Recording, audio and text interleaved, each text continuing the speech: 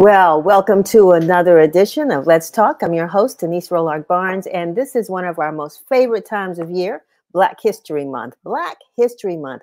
I don't know why we say it's our most favorite time of year because, as you know, with the Black press, we celebrate Black history 365 days of the year, 24 hours a day. But, you know, we want to use this opportunity to highlight some of the people and within our community, not only those past that we want to remember, but those who are making Black history right here and now. So we are so happy about the show we're bringing to you today.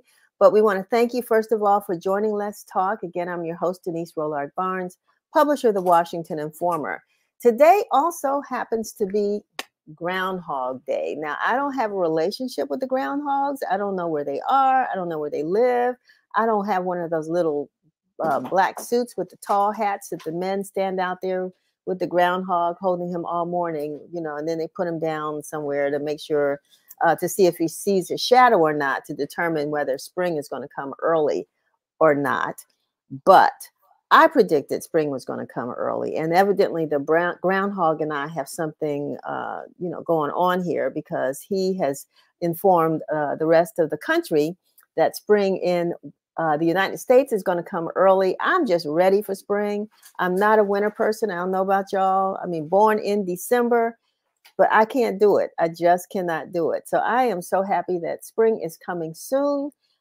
Here's a cloudy day in DC, but we're going to have some sun today and over the weekend. So Mr. Groundhog, do your thing. I'm so happy that you have given us that great news. Now we'll probably get another little bit of snow somewhere along the way, but you know, we can handle that, knowing that everybody knows in DC it could snow today and be 70 degrees tomorrow. So that's what it looks like. But today we're highlighting, as I said, inspiring individuals who've made significant contributions in their respective fields. And we're going to begin our first segment in a discussion with Lyn Dyson, creator of the Multimedia Training Institute and a former member of the Black Repertory Theater here in DC. And we're going to talk all things theater, but also a great Black history program that the Training Institute has coming up later on this month. We also look forward to talking to filmmakers Pamela and Gil Nelson, who are going to tell us about some projects that they're working on. So we're looking forward to hearing that. We expect to have Ogo Ekwueme, who is here to discuss the disparities in government contracting for businesswomen of color in healthcare. Looking forward to that conversation. And last, but of course not least, Lauren Vaughn's going to be with us, Executive Director of Samaritan's Inn, and we're going to talk about dry January and addiction recovery. You know, it's funny, Chevy, I talked to an owner of one of our Black-owned liquor stores here in Washington, D.C. the other day, Chat's Liquors. And I told Bernie, I said, you know, I don't know how you're doing this January, but it is a dry January. He said, come on, February. February. You know, because that's how he makes his money. We don't have to overdo it.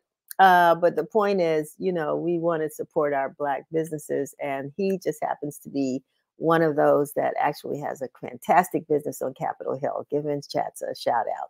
So I hope you've picked up a copy of this week's Washington Informer and checked that you have checked out our Black History section in this week's Informer. Our staff, I'm so proud of the Washington Informer team, because we try to stay on top of everything. I mean, everything. So I noticed we're even squeezing in more stories on our front page, because there's so much going on in the city. So I want to congratulate the team for bringing us another great edition of the Washington Informer. And there's some great stories in here. So you want to pick up a copy of the paper. We're in about over 500 locations throughout the DMV, metro stations, Safeway, Giant, places all over the city. So if you see the paper, it's free on newsstand. So make sure you pick up a copy. And but you can also read the digital edition online at WashingtonInformer.com. Again, just go to WashingtonInformer.com. There you can pick up a copy. I mean, you can read the digital edition and all the news. We do a newsletter, which I hope that you all will consider signing up for. The newsletter comes out every single day, called Win Daily. And we like our acronym, Washington Informer Newspaper, WIN, Win Daily. That comes out every day. So you can consider, and we would encourage you to sign up for the Win Daily. That's free as well. And we send all of the new top stories for the day, as well as a lot of offers and opportunities that are going on in the community. People advertise with us and ask us to promote their events. And we do that through our daily newsletter. So go ahead and sign up so you don't miss out. I wrote someone a letter today, and I use that word FOMO, fear of missing out. If you get Win Daily, you do not have to experience FOMO, because you will know all about what's going on here in the DMV. Again, if you are watching us today, be sure to share this broadcast on all of your social media platforms. We are on Instagram, X, formerly known as Twitter, Threads, Nextdoor, YouTube, LinkedIn. You can find us there, and all of the links are below on the screen. So it certainly does. I mean, it really helps us, folks, if you actually go on to whatever your favorite channel is and follow us or like us. That helps us. Sometimes people ask you, how do you make money? You know, the paper's free, your newsletter's free. You know, these days, it's all about the numbers. It's all about the numbers. And our advertisers just want to make sure that we're not shouting to the wind, that people are actually on the other end of what we produce. And the way we know that is we can count you. So go ahead and sign up. And when you do, feel free to give us feedback on the stories that you've read. If there's things going on in your community, your organization, your church, share that information with us, but also share it with your friends, your colleagues, your family members, your child's teacher, all of that. So share it. We really do appreciate that support. Again, be sure to subscribe to our YouTube channel as well, at Washington Informer TV, no spaces, all one word, Washington Informer TV on YouTube. And you can follow and subscribe to us there as well. Your support helps us to sustain our publication. Curtis is not with us. Knowles is not with us this week with our regular broadcast. But of course, the big story for us today is the sad and tragic loss of our very own Joe Madison, the Black Eagle. We got word yesterday that Joe died he's had a long battle with prostate cancer. And, he really fought hard. But we all have so many wonderful stories that we can talk about our time and experiences with Joe Madison when he was on WRC radio for many years. He worked with Kathy Hughes at Radio 1. He went to Sirius XM. But he's always been out there in the community fighting for the things that he felt were important, from fighting apartheid in South Africa to dealing with police involved shootings of young people. I remember Joe and Reverend Fauntleroy had a march from Washington, actually from Prince George's County, Maryland, out to Annapolis, because of the tragic killing of a young man named Archie Elliott. And Archie, we've had his mother on the show before, and Archie was followed by police from Prince George's County into the driveway of his parents' home. His father's a judge, and killed in that driveway. And Joe Madison, Reverend Fauntleroy, and others, led a march 26 miles, I think it was, to Annapolis. I went to coverage, Every, and ended up walking the whole distance with him. And it was quite an experience. And I think it sent a message. But Mrs. Elliott is still fighting that struggle. And Joe Madison, as you know, with Dick Gregory, had done many hunger strikes, just trying to bring attention to the issue in Somalia and some other places around the world. He was an active member of the media. He wasn't one who just sat behind a microphone and talked about the issues, but those that he really was concerned about, he was out there involved and advocating for those issues. So we're going to miss Joe. We really are going to miss him. And our condolences go out to his family, his wife, and his son. and all of his family members and his audience, the people that love the Black Eagle. So we will miss him, and we will do a tribute to him in weeks to come. As soon as we know more about the memorial service for Joe, we will share that with you. And you can go to the Washington Informer website to read an article by Stacey Brown, as well as Hamil Harris. They're putting together pieces right now on Joe and getting comments from the community to talk about the impact that Joe Madison had on this community and around the world. So yeah, thanks, Sherry, for posting that picture. And, a lot of people may be saying, well, who is Joe Madison? He hadn't been on the air for a little while due to his illness, but he was a staple in the Washington community and in radio. And as a matter of fact, I just talked to Mark a few minutes ago, Mark Thompson, who was also a great friend and colleague of Joe's, and hopefully we'll have him on at some point to talk about that experience working with Joe Madison, and he was so knowledgeable about so many issues. Some of us, including myself, may get on and try to get through a subject. Joe studied. He made sure that his audiences were not only informed. He was the one that helped to come up with that theme, information is power. If you remember that on WOL, he and Kathy Hughes always talked about information is power. And so again, we say so long until we meet again. Now we'd like to bring on, it's kind of hard to make that segue, and I'm sure Lyn Dyson knew Joe as well, but now it's time to bring on Lyn Dyson. Oh, Denise, that totally blows me away. I wanted to be all up about my project, but I'm just hearing this. I'm devastated, Denise. Yes, Joe spoke truth to power. He was a giant in our community. Oh my goodness. Yes. I did not know. And it's Joe went on, as Lyn went on a hunger fast, and then decided at some point that he completely changed his diet. Yes. And we try these things sometimes. This whole issue of prostate cancer, as we know, devastates the Black male community.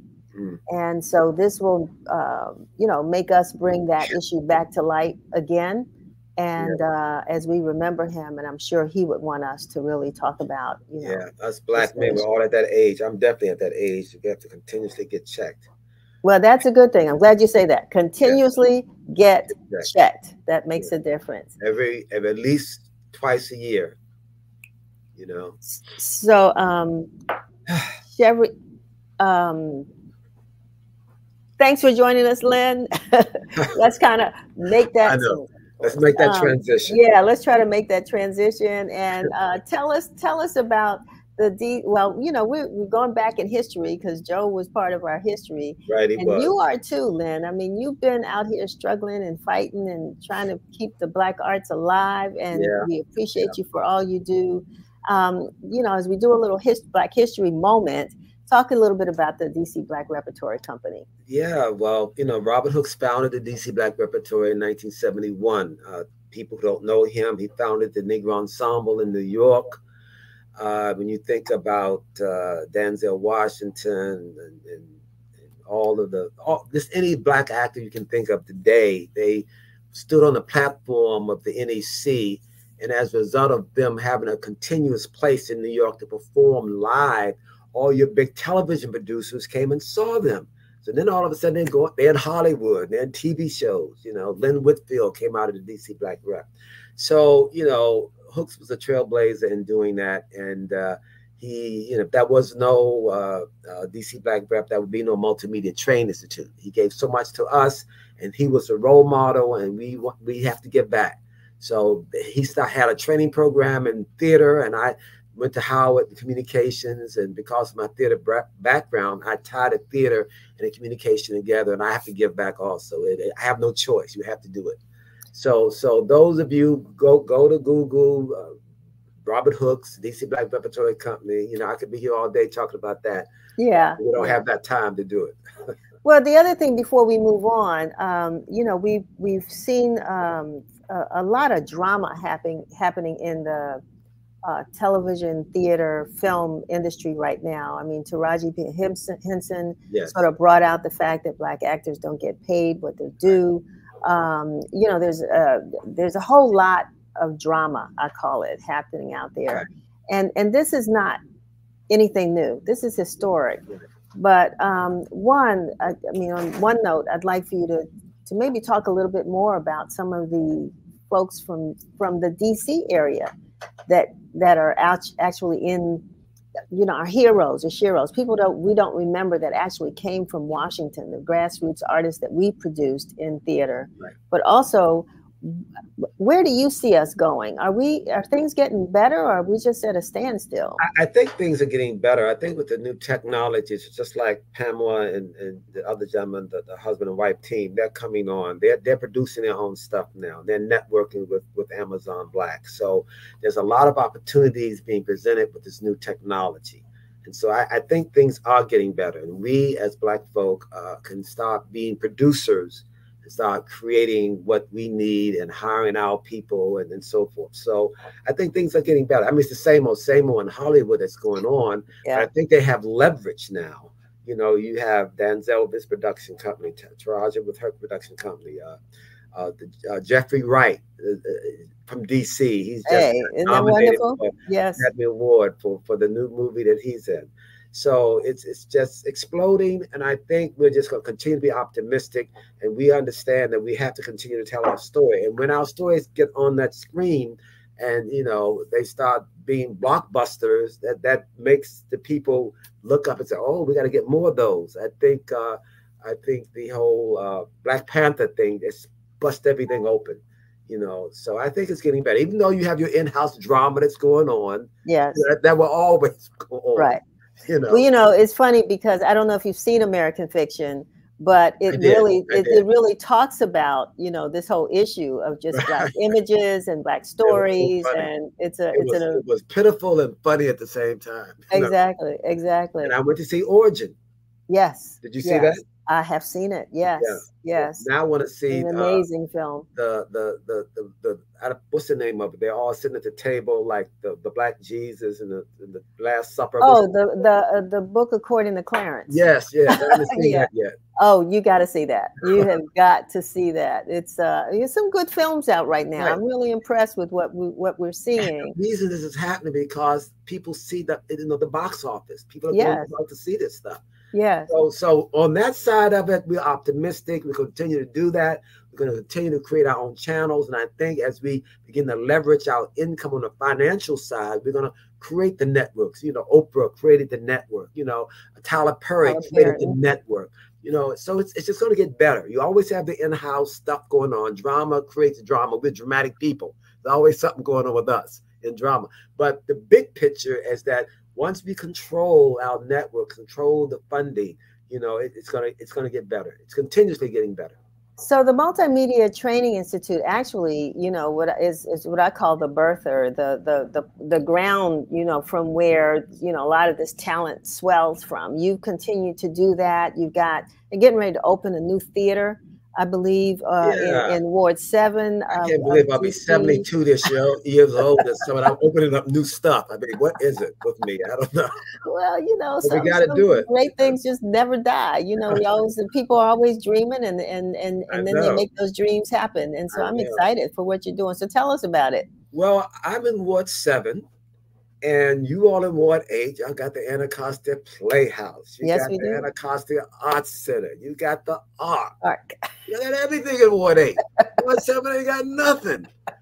So we're opening up the first performing arts center in Ward 7. It's called the New Cultural Cafe at Studio W. A little history about that name. The Cultural Cafe I did out of the Potter's House back in the 90s. And then Studio W was in W Street in the early 2000s. And so I just combined the two because we're going to have a commercial kitchen in there. And we're talking to Central, DC Central Kitchen now, working with us. Like, you know, the ARC has that little cafe. Right. We'll hook up a cafe in our space. And then we have 80 seats. It's a small place with 80 seats. Okay. We're going to have cameras all over the place. And you're going to be able to have your intimate 80-seat audience for whatever you want to do, jazz, comedy, theater. And then we can stream it to the world like you're doing now. And we're going to monetize it. You must be getting some good advertisers, Denise. You got everything free, free, free. I know. I used to be a subscriber. I said, wait a minute, you know, everything. And I'm glad to hear about this one daily. I didn't know about that. But yeah, we're going to stream to the world.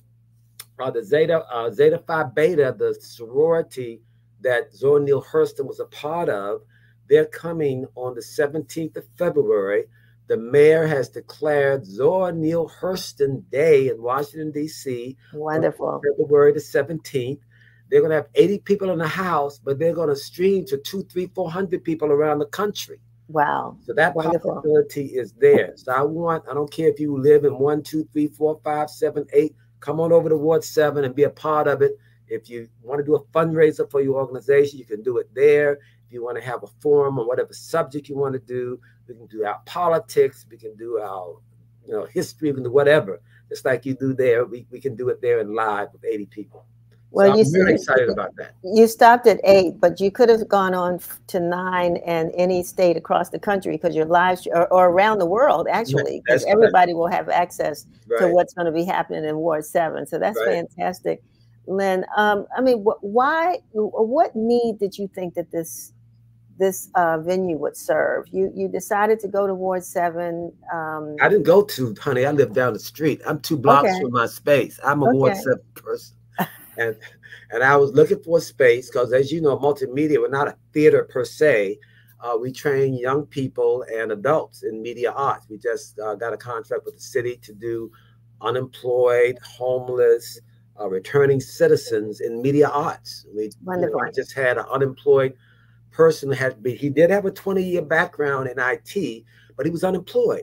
He came in and took our workshops, got certifications from Amazon, and now he's making over $100,000 a year. That's a great story. That's a great story. 100 grand. Yeah. He's making more than we are. So I'm just saying that kind of thing is available. So I was looking for a space to do my workshops, but then also because I'm a theater person, we had the space to do it there. So if I'm teaching you in video production, I'm teaching you in digital graphic arts and all that stuff, when the play comes on, you video the play. You do the digital graphics on the play. You do arts administration on the play. So you take the skills that you're learning in the workshops and you apply it to a real kind of thing that's happening. And then the play enables people to come in and use the show to raise money. But also the play gives you cultural enrichment.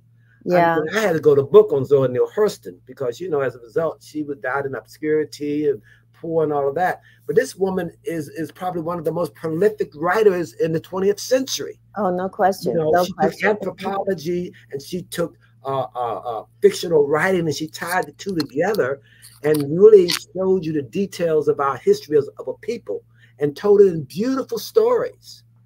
Well, I think Lyn, because I know you were working with Odell, who we lost, and had that wonderful Shirley Chisholm play. You told me.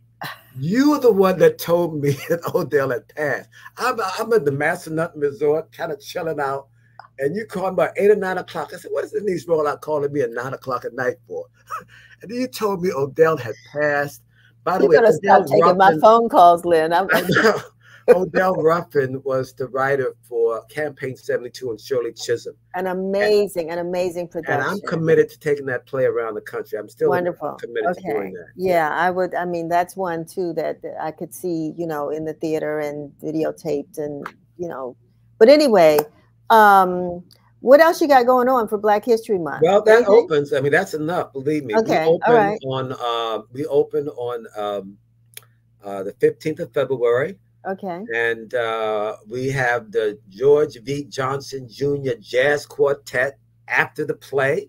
Okay. We're going to have a catered vegan Southern style food out of our commercial kitchen. So it's going to be a full evening. And unfortunately, Denise, we are sold out for opening night. Oh, hey, that's unfortunately that is the next night is still open. I hope I can say this is WPFW night on the Okay. next night. So I think some tickets are available at that. So check the WPFW on that. And then we have, Fantastic. other groups and organizations coming in. But we still have room. We run for Black History Month and National Women's Month.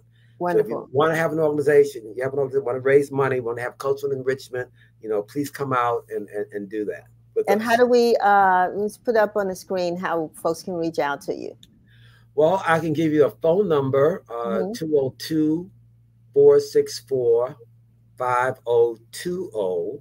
Okay. Of course, you can always go to our website. Let's do that number again one more time, Lyn. 202. 202-464-5020. Okay. Okay. All And right. then our website is very easy, mmtidc.org. Wonderful. Okay. Well, you got a lot going on, and it sounds like a great thing coming to Ward 8. Great opportunity, great programming. Ward 7. Ward 7. What did I just say? You said 8. I wonder why. Ward 7 needs some love, and I'm trying to get it. I got you. See, I did that on purpose so that we could continue to say Ward 7. That was intentional. Ward 7, but we're inviting all the wards, Ward 9, all of them, to come to Ward 7 and see this. Right.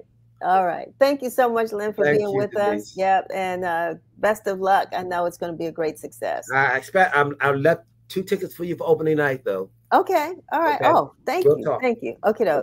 Take care. Thank you.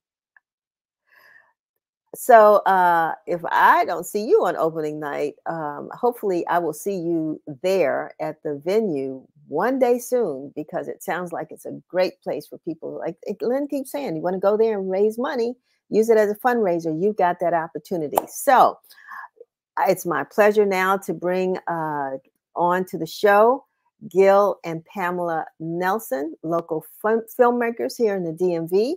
Are you all there? Yep. I'm here. Hey, Gil. Hi, Pamela. How are you? Hey. Hello. How are you? I am great. I am doing really great. Excited. It's Black History Month. Happy Black History Month. Oh, same to you. I see you representing there, Pam, that wonderful shirt with all those black women history makers. Oh, my people. we recognize you too, Gil. I don't want to leave you out, but So you all are filmmakers.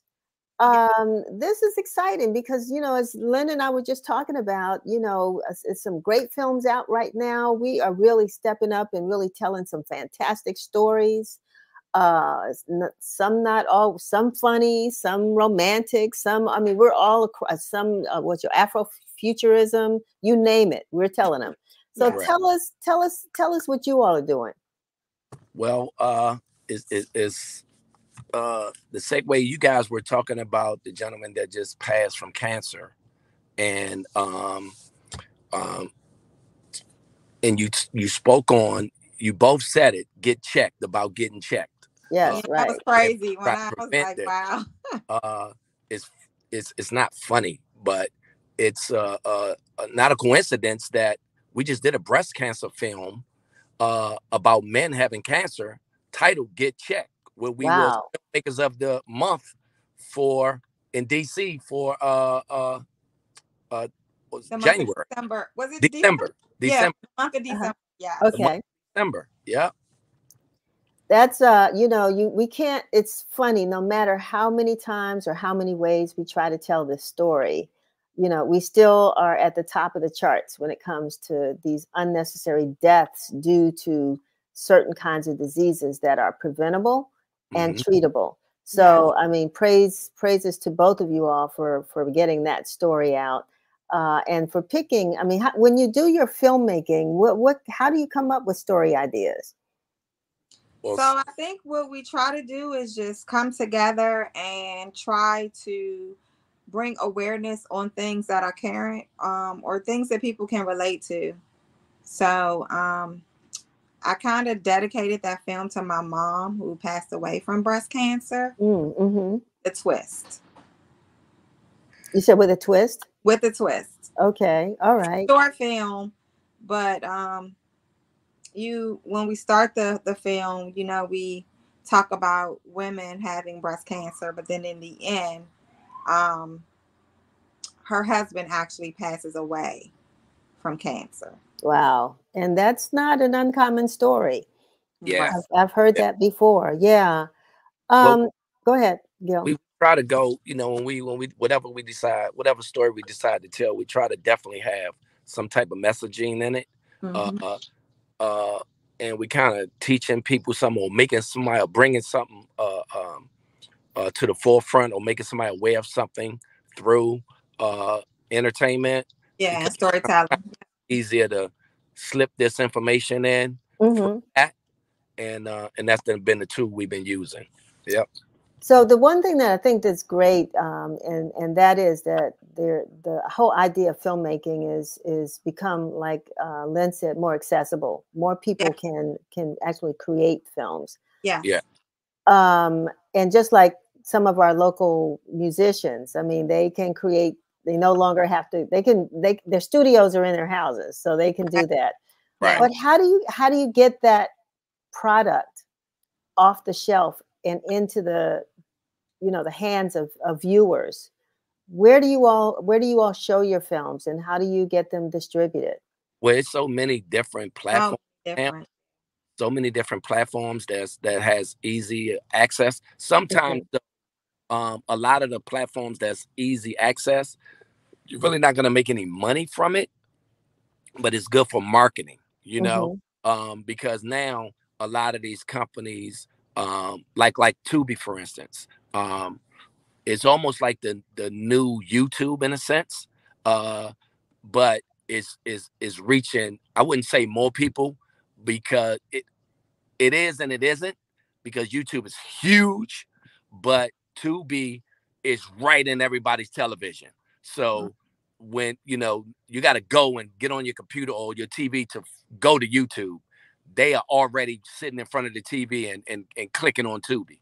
So that's why you see a lot of content. It's a little tough sometimes, but it's still an opportunity for somebody to get their product out there and get better at it. So it's any platform stuff. I've watched a long program with Roland Martin, who has no love for Tubi at all. and talked about, the owner of Tubi is also the owner of Fox News, and went on and on and on. So, it's but I mean, people do what they have to do, right, to get the word out, and then to move on and do something else. But so also what people don't realize too is that's the same exact way Netflix started. When you go back to the beginning of Netflix, it was horrible. You couldn't believe some of this stuff was on here. So So what are your aspirations? I mean, what do you all plan to do with your films? What's down the road? Well, we want to try to reach as many people as we can. Trying to find our niche in the business to keep creating the films that we want to make. So independently, you could kind of do that, because when you're going through studios, that ain't gonna be the case, because they can't tell you what you can and cannot do.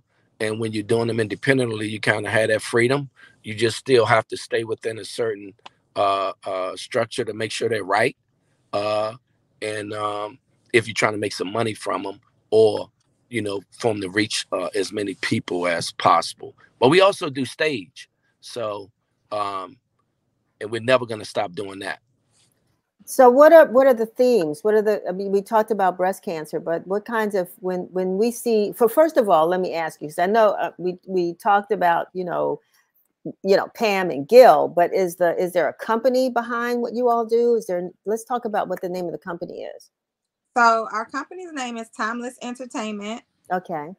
And like you said, we do all three. We do stage, theater, and film. So it's a company we started in 2014, and we've had about so all of our stage plays have sold out. Each play we've ever done has always sold out. And we try to do them every year, if not twice a year. And during COVID, that was like the only time we wasn't like putting up shows, because the whole world shut down then. But before then, every year, and after that, it may have been once or twice a year. And the themes, what kinds of themes do you all focus on in your theater? We touch on family matters, love, marriages, kids and family. We touch on illnesses. It varies. We don't really. It's not one avenue that we go down. It's like a whole plethora of things we talk about. And so, where do you get your talent? I don't know, God. Actually, all the people that we've hired this far in our productions have been local. Okay. So we take pride in that because we're both from DC, and sometimes it's tough to break into this business from stage or film on TV. So we try to bridge that gap and give people opportunities to be a part of something that they'll be proud of. Yeah. And what's your background? Do you all have like background in theater? Did you act? Did you, He has a background. He studied theater and film, and but for me, no. I got thrown into the fire. But yes, but she's an excellent actress. So we both my background is acting before I started directing and producing. Okay. And, started acting first in our productions, and then now she's producing. And I'm pretty sure how she tried to boss me around the house, she'll be directing soon. Don't take long, I'm gonna tell you. He directs everybody, but I direct him. You give a woman an inch, they're gonna take 35 miles. I mean, I can see it, I can hear it. 2 cents. Now he cost me 50 cents. So do you have a production that's or a film that's out right now? No, we actually get ready go into production for a new film. A movie that we wrote. We just completed the script, so now we're gonna go into production this year. Okay, so you all write as well? Oh yeah, we write a lot of our content. Majority of our content we write on our own. Okay. Yep. And is it I mean, what kind of is it what I'm trying to say? I mean, is it sounds like it's a combination of like there's drama, there's a little comedy, there's romance, it's all that wrapped into maybe one production. Yeah, we're gonna touch every bone. We're gonna touch the funny bone, you're gonna cry, you're gonna do a little bit of everything. When it's staged, you can go on that roller coaster. Yeah. But with film, we kind of try to stick to whatever that genre is. I got you. So now we can do whatever. So for the films, for those who, will go to Tubi, is that where your films are right now? No. Oh, okay. Okay. Yeah. Is there anything out there that folks can kind of take a look at? No, not right now. Okay. All right. Because we wanted to make sure all our T's were crossed and dotted. Yes. A film, it's not like stage where once a film is made, you got to really know what you're doing to be able to get the money back. Exactly. But we want to make sure that we was well versed in how all that process is before we start jumping out there making 1 million films that's just sitting on a Tubi or whatever. Exactly. Makes sense. So, for folks that are watching and they may want to, sort of be one of the participants in one of your films or your stage plays, or they've got some technical training or something they'd like to offer, how do they reach out to you? Well, they can reach out through timelessentertainment.net. Shoot us the information that way, or they can follow us on any of the social media platforms. But when we do castings, we put it out there. It's a new TV show that I'm working on, and Pam is going to be working on. We aren't the producers of that show, but I'm be directing on it, and Pam be helping produce.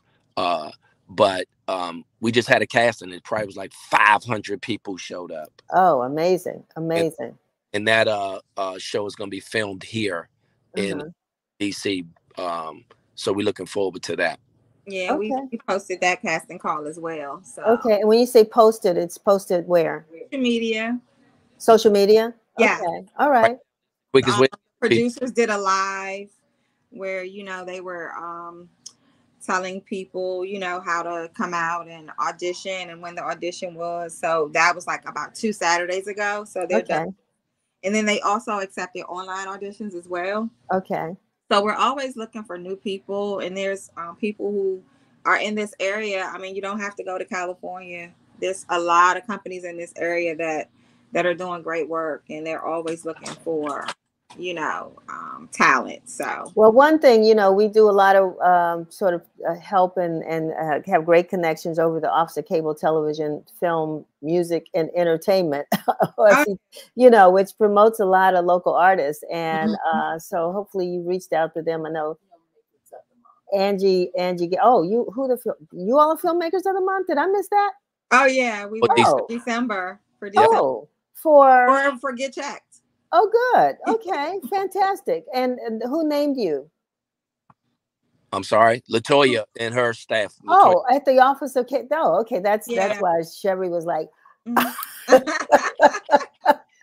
Yeah, so that's great. I mean, it's good. I mean, I think you've got folks over there, Angie Gates that used to be there, and Latoya that's there, Latoya Foster now, really trying to do a lot to promote local theater, local film, right, local music, all of that. So congratulations. Thank you. Thank you. Now, how can we see that film?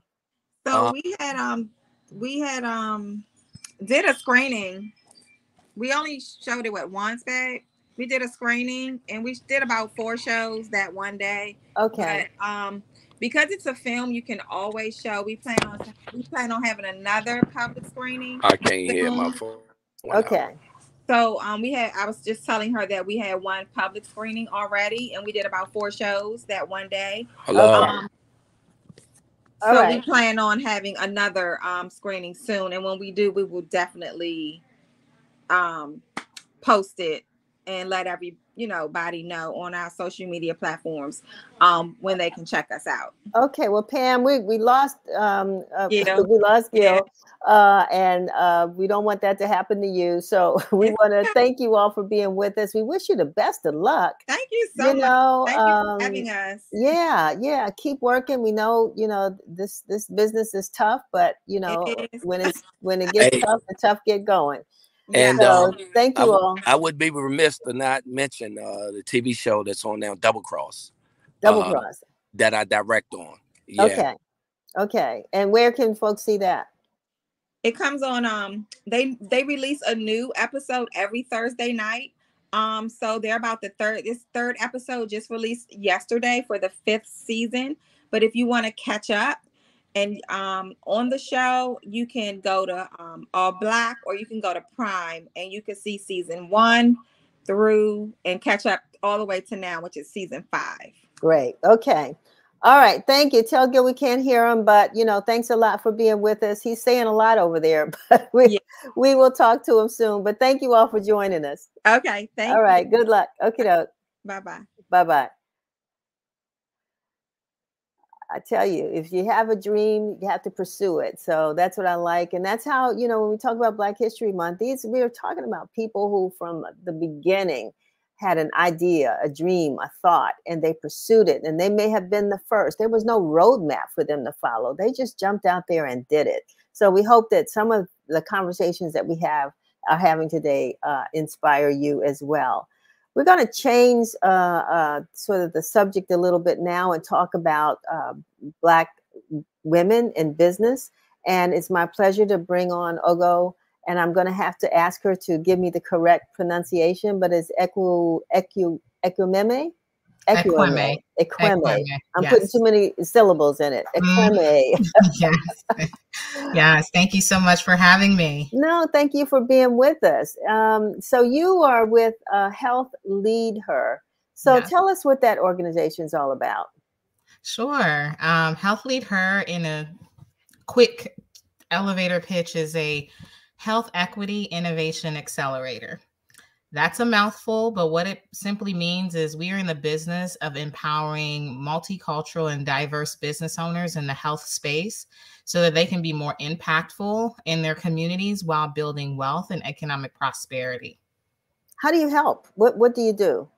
So one of the biggest ways is through strategic education and technology. So we teach our business owners and our clients how to access government health funding and government health contracting to fund programs on the community level where they're helping to improve health outcomes for communities that look like ours.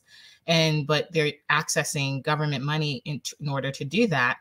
And now it creates this channel where not only is our community benefiting, they are able to build wealth, especially for Black women who over-index in the healthcare system. So, Ogo, one of the challenges that a lot of particularly smaller businesses, Black-owned businesses, women-owned businesses face is that, you know, we have to go through these like certifications and all these other things before we can even get into that government pipeline, government funding pipeline. Do you assist with that as well?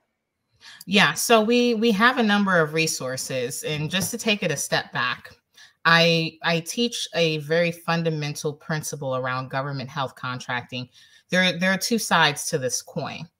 There's traditional government health contracting, and if anyone ever presents to you and says that they're having trouble, they're having difficulty just getting into the marketplace, they've tried, they haven't won anything, 9 times out of 10, they are tackling it from that traditional contracting lens. We teach community impact-based contracting, where you are specifically targeting the opportunities where you are most equipped to be successful. The government has guidelines and parameters that fit and are very appropriate for us as women-owned and Black-owned businesses. They are easier to win. And because you are able to speak to the needs of your community more readily and more easily, you qualify and are able to showcase value more than you would on the traditional side of government contracting. We start our education on the community impact side because we want you to be more successful faster. Give us an example. When you say community, I mean, I think we understand community impact, but from your perspective or a business that you've worked with, what do you mean by community impact? Sure. So a hallmark example is, you know, like let's say there's a woman that has a staffing agency, or she wants to do recruiting and staffing. That's her business model. She's probably going to look at staffing-based contracts, and those usually fall in the traditional realm where you are helping the government beef up their operations. They need physical people, you supply physical people. But when you bid on those types of contracts, because it's more commoditized and they know there's a lot of companies that can offer them the same services, you're now competing on price. And small businesses get beat out so frequently because they just can't come down on the numbers in order to be profitable and win the contract. Versus that same woman, I would say, okay, let's pivot. You're still supplying nurses and resources, but now you're doing on the community end, where the community is benefiting from all the staff members that you're providing. And you may do a outreach program where you're reaching out to the community to educate on diabetes. So you're still staffing because you're going to need nurses, but now you're going to the community and not just internal operations for the government.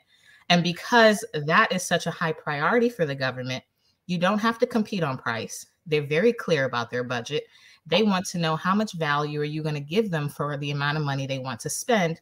And because you're women-owned, you're a woman of color, you're closer to the community. What you're able to speak to highlights that you're the more appropriate choice for that type of contract. So, you know, because there's, as you said, there was the standard way of competing for these contracts, and now impact, you know, has a heavier weight and means maybe more significant.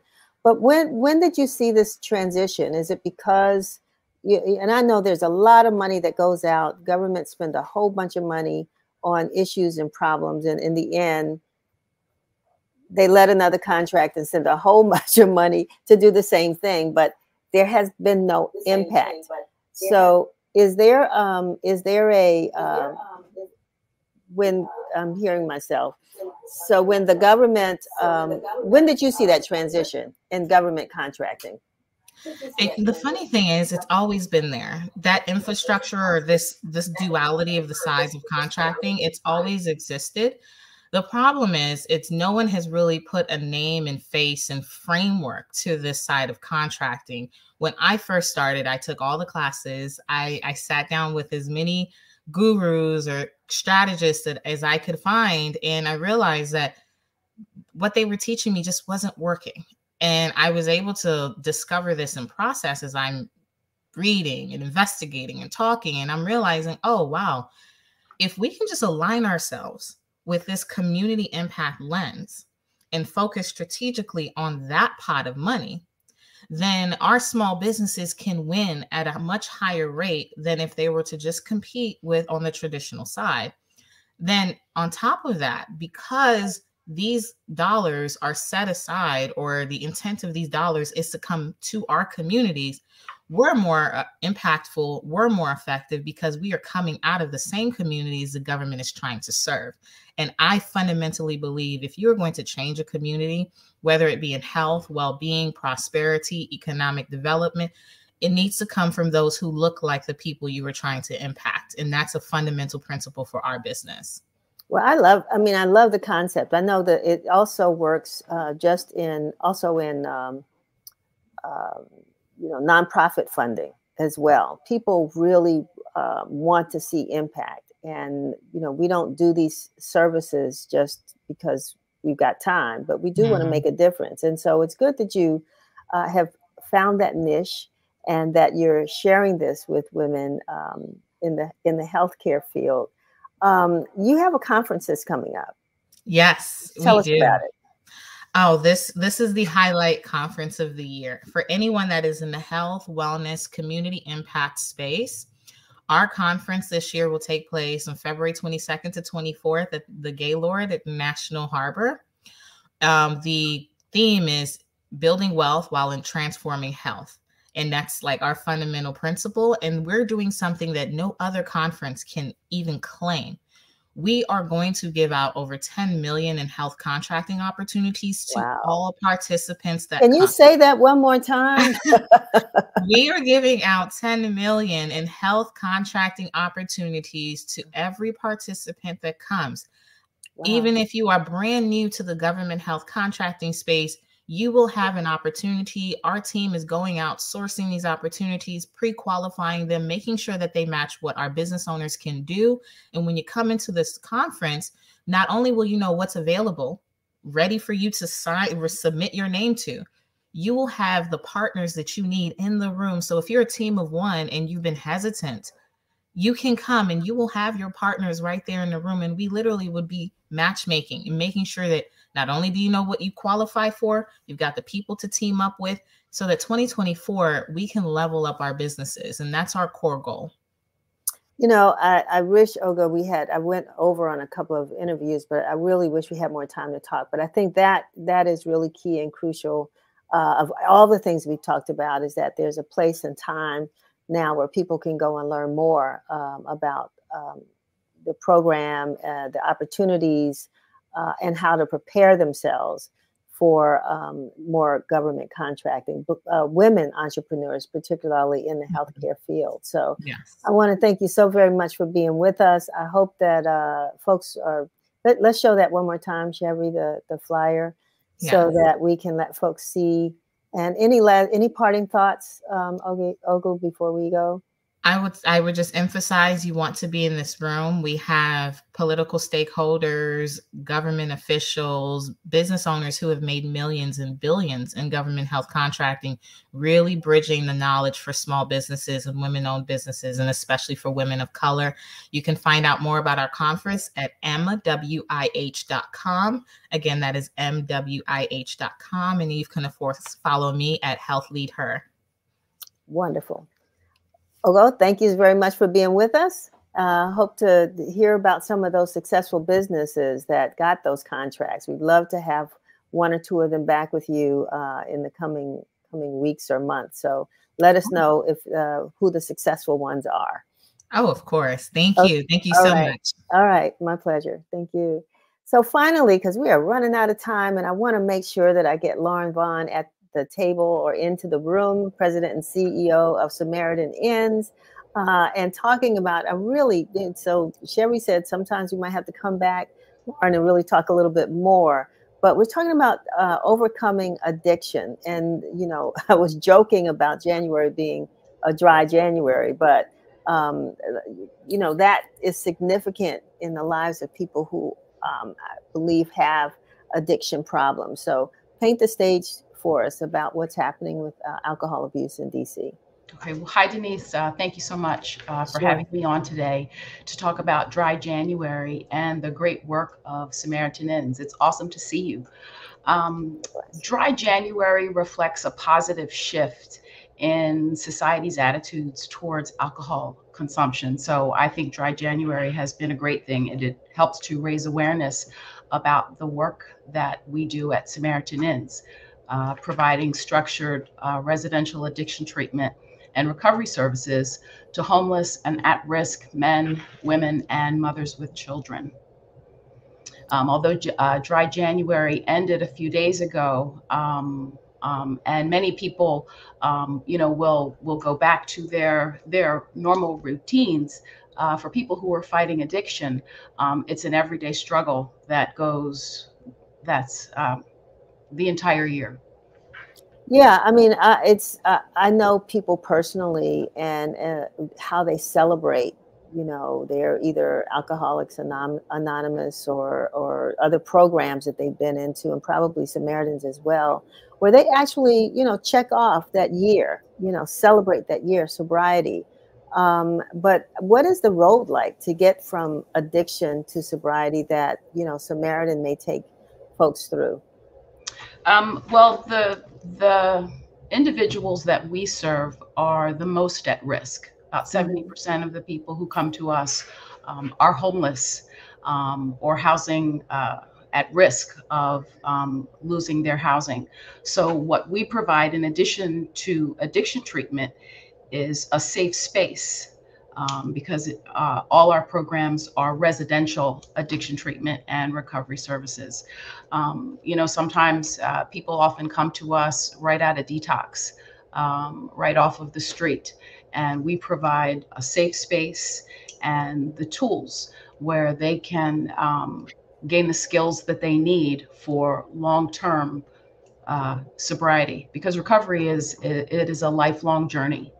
And it doesn't stop January 31st. It continues year round for people who struggle with addiction. And there's also been many criticisms, I guess, and challenges on how municipalities, including the District of Columbia, you sort of manage services for, you know, government regulations or whatever, you know, for addressing substance abuse disorder. Is there anything that's going on in the district right now that you think is significant as it relates to recovery services? Yes, thanks for asking that question, Denise. Substance use providers, especially residential substance use providers, are faced with a myriad of challenges and recent changes that have been implemented by the district government, which are impacting the way we are able to provide services for our clients. And specifically, we are a Medicaid provider and have been a Medicaid provider since 2013. We previously received 90-day authorizations to provide structured residential treatment. But the city and DC recently made the decision to outsource the authorization process. And so now, instead of getting 90-day authorizations to provide treatment, we get 14-day authorizations to provide treatment. So it has drastically increased the amount of paperwork and decreased the amount of time that clinicians are able to spend with clients.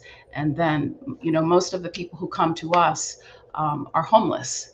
And so to have to worry every 2 weeks, every 14 days about where they're going to lay their head 2 weeks from now prevents them from really being able to focus on their recovery. So some of these changes that the district has made make it harder for us to provide good services to people most in need. What is there any rationale that you can think of? What did the district use to make this change? And it's such a, you know, a big change. I mean, from 90 to 14 days. The intent was to make it more person-centered, more individually tailored to each person, but it has actually had the complete opposite effect because of all the paperwork and red tape. It prevents that smooth transition and length of stay to provide treatment for people most in need. And on average, I mean, if you could give a length of time, I mean, is 90 days even enough? Well, when we were getting 90-day authorizations, we could almost guarantee 6 months of structured residential treatment.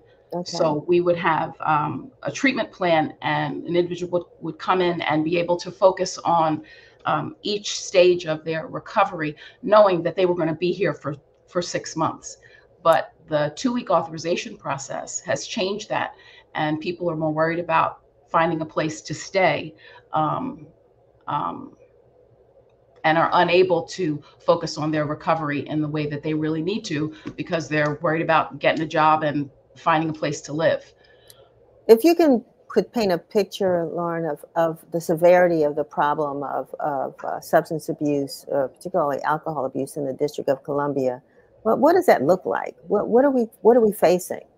The numbers are huge, and just for instance, in the United States, there are almost 29 million adults who have issues with alcohol use disorder, and then here in the District of Columbia, 1 in 10 residents suffer from an alcohol use disorder, and that is twice the regional and national average. And then I also want to add that 1 in 8 DC residents suffer from a substance use disorder, which is also twice the regional and national average. So while we are working to reduce this, the numbers seem to be increasing.